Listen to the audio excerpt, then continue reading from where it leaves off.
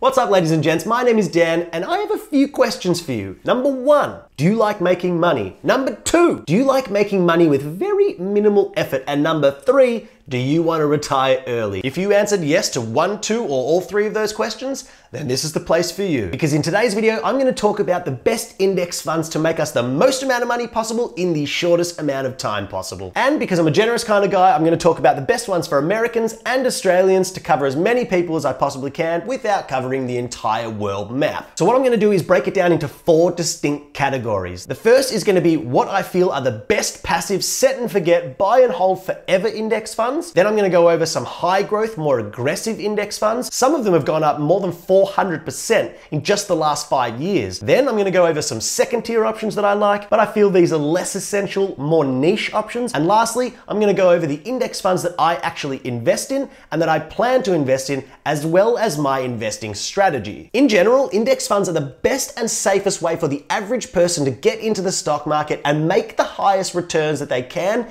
in the shortest time that they can. And that is by design. The late, great John Bogle wanted the average person to be able to buy high return stocks with very, very low risks and very, very low costs. So he founded a company called Vanguard, who started to offer index funds, which allowed people to invest in the best stocks in the world, all in one simple product. Bloody genius, bloody legend. All right, let's get into it. First up, my favorite set and forget passive index funds for the long term. And by the way, index funds are a long-term strategy. You'd be buying them to hold forever and ever and ever, or as long as you possibly can. All right, America, you can kick us off. USA, USA. Sorry. Now in the US, you guys are lucky. You have access to many, many brokers, and I'm not gonna go over all of them. That's gonna be way too complicated. So I'm gonna focus on Vanguard and Fidelity funds. So my favorite three index funds are VU or FNILX to track the S&P 500, VU with a cost of 0.03% and FNILX with no cost. Next is VTI or FSROX, which is to track the total US stock market,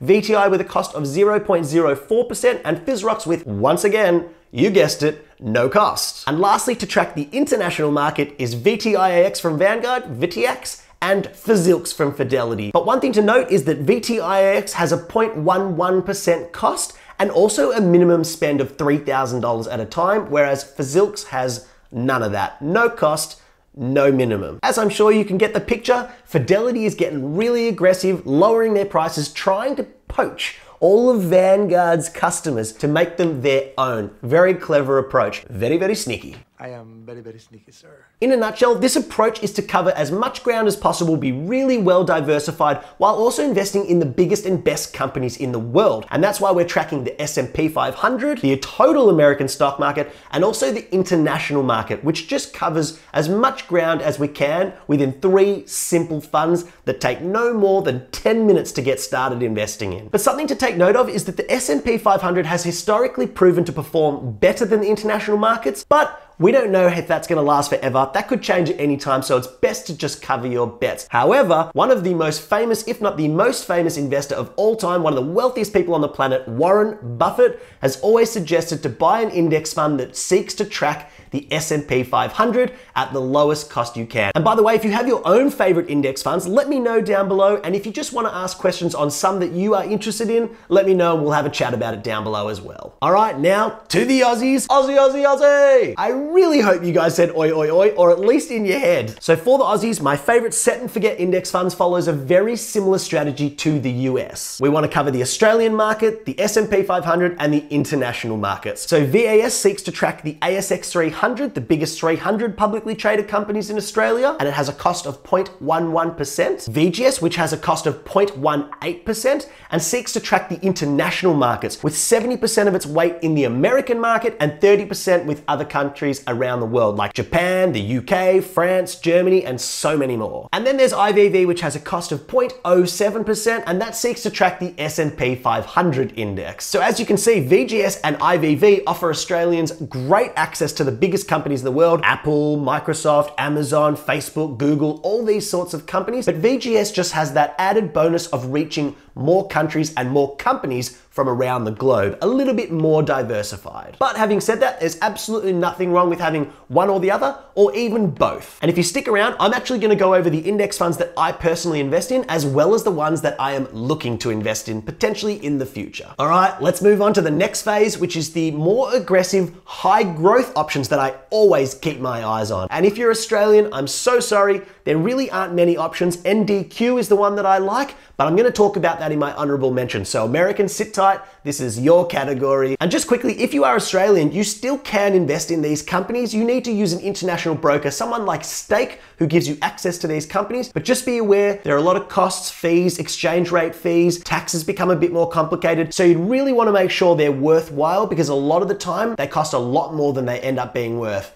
But sit tight, these ones are very interesting. All right, so America, USA, USA. Sorry, again. All right, my favorite aggressive high growth index funds are ARK Invest's 5 ETFs. ARK-K, ARK-W, ARK-Q, ARK-G, and ARK-F. Now, I really like ARK Invest, and only a few months ago, I did a really in-depth video on ARK Invest. So if you are interested, definitely check that one out. I'll leave a card over here, and I'll also leave a description or a link in the description box for you to check out, and I highly recommend that you do. So what ARK do is they have actively managed index funds that track overall markets that they think are going to change the way the world works, and that's disruptive innovation. And they believe there are 4 categories for this: next generation internet, autonomous tech and robotics, genomic revolution, and fintech innovation. And the performance of all 5 of their ETFs has been absolutely bananas, with ARK-K, their most popular and broad ETF, going up more than 400% in the 5 years that it's been around. Now, ARK-K, like I said, is their most broad option, and that's just if you want to come along for the ride, but don't want to be too committed to one particular category. Next, they've got ARK-W, which focuses on next generation internet, and that has gone up more than 500%, closer to 550% when I'm filming,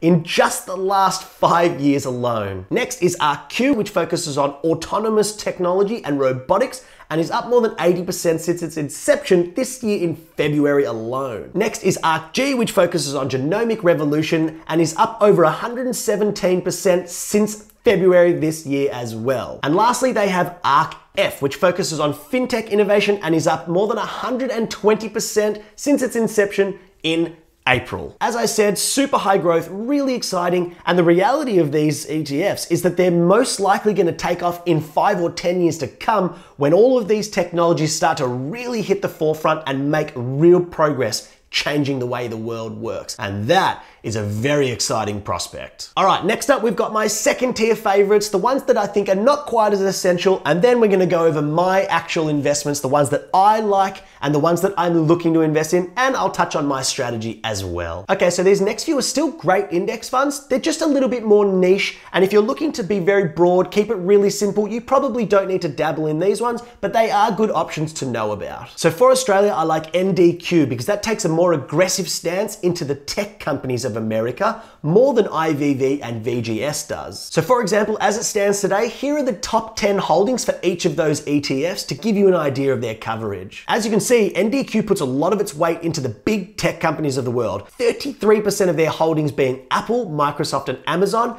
and it's heavily dominated by tech overall. And that's proven to be a very good thing in recent years, as those companies have been doing extremely well. And for the Americans, my second tier options are IJR and IJH. IJR seeks to track the small cap companies of America, and IJH seeks to track the mid-cap companies of America. Now, as I've said, these are my second tier options. They're not essential, especially if you're investing in VU or VTI already, or both of them, because that covers the entire market and is far more broad, and really simple if you only want to invest in 1 or 2 or even 3 different index funds for simplicity's sake. All right, last up is my own investments, the index funds I like, also the ones I'm looking to invest in the future, and I'll briefly go over my investing strategy as well. So basically, I keep it really, really simple. At the moment, 75% of my portfolio goes towards VAS, the Australian Stock Exchange, and 25% goes towards VGS, the international exchange. So for an American comparison, that would be 75% in VTI and 25% in FZILKS. Now, the reason I invest in those 2 indexes is because I strongly believe in Australia, and I strongly believe in the world and America, because VGS covers America and the rest of the world. So I get amazing coverage and a really diversified portfolio